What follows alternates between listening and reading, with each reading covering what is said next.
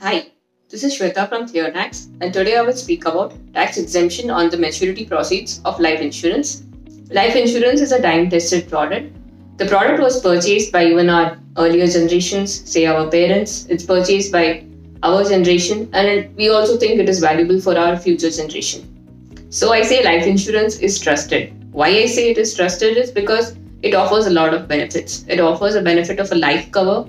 It offers a benefit of a maturity value along with a bonus. It also offers tax deduction.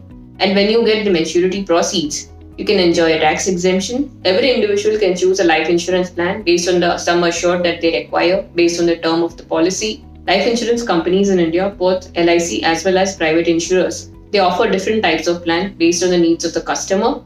The plan may be based on the age group of the customer and the need for the customer on the end purpose, whether it may be education or marriage, etc. of the children. However, when you choose a life cover plan, you need to also consider the tax implications of such plan. Under what circumstances can you claim a deduction and how you will be taxed when you receive the maturity proceeds. So let us consider the foremost aspect under tax implications, that is a deduction under Section 80C. So what is the deduction that you get? When you pay the premium each year, you may pay quarterly or you may pay monthly or once in a year. The aggregate premium that you pay in a year, the entire premium qualifies for a deduction under Section 80C. Now there are certain conditions for claiming this deduction.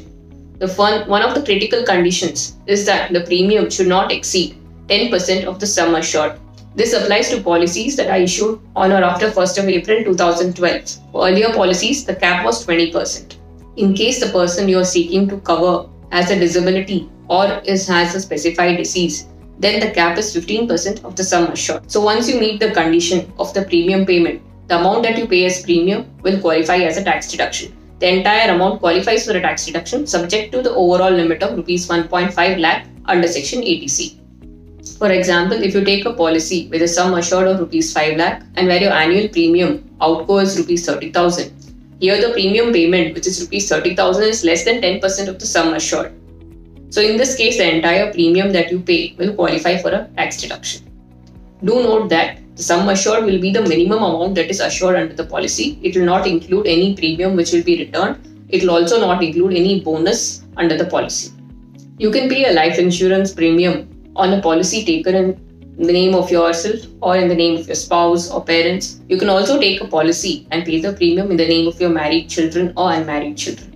After speaking about the premium payment and the tax deduction that you can get, let us discuss the tax exemption on the maturity proceeds and in what situation the maturity proceeds can get taxed. We discuss one of the critical conditions for claiming deduction under Section 80C, which is the premium payment should not exceed 10% of the sum assured.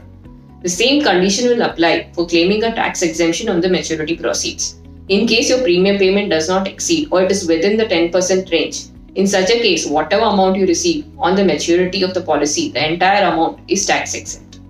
However, if your premium payment is higher than 10%, then what amount you receive gets taxed to the extent of the difference between the amount that you receive on maturity as reduced by the aggregate premium payments.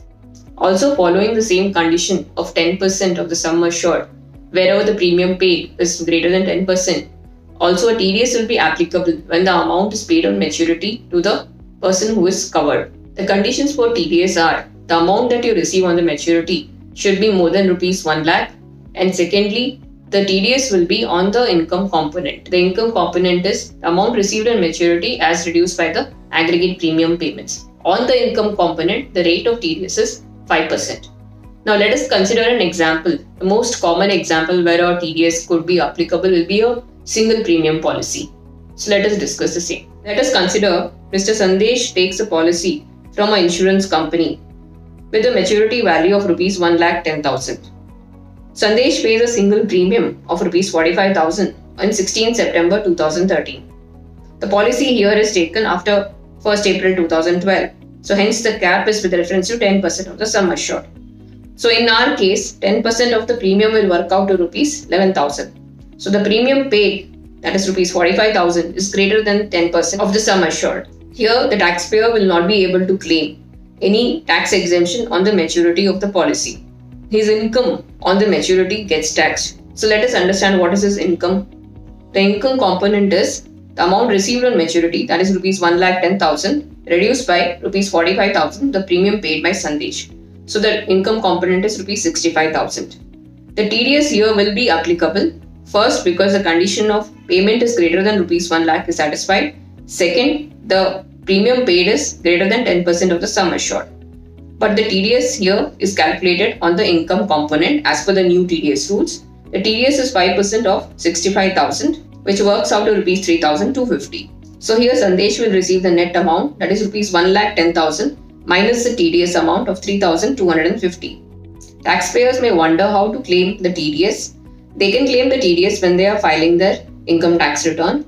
For this purpose, they have to disclose the income from the maturity of the policy, that is rupees 65,000, as income from other sources, and they can claim a credit of the TDS of rupees 3,250 in our example against any tax payable by them. If in case there is no tax payable by the taxpayer, the entire amount can be claimed as a refund. Do note that in case it's a single premium policy and the premium amount is exceeding 10%, then at the time of claiming tax deduction, the tax deduction will be restricted to 10% of the sum assured. So in our example where Sandesh has paid rupees 45,000 as premium, in the year in which he made the payment, he can claim a reduction only up to rupees 11,000. The balance, that is 45,000 minus 11,000, the balance amount is not qualifying for any kind of tax deduction. Understanding the tax implications will help you in planning your life insurance in a more tax efficient manner so that you can claim a complete exemption at the time of making the investment as well as at the time of claiming the maturity amount. That's all for today. Do like and share our videos and do subscribe to our channel. Thank you.